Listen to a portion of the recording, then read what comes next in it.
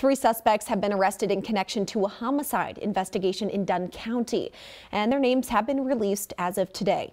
Ryan Steinhoff, Chad Turgeson, and Ashley Gunder have all been taken into custody on charges of first-degree intentional homicide and as party to the crime. It comes after Dunn County Sheriff's deputies responded to a residence in the town of Dunn to check on the welfare of a man November 17th. When authorities arrived, they found a man dead in the home. One of the suspects was arrested at the residence after deputies arrived. The 2 others were arrested at a motel later that day.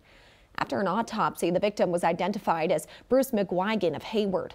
His cause of death, multiple blunt force injuries. According to the criminal complaint, his autopsy shows he was stabbed twice.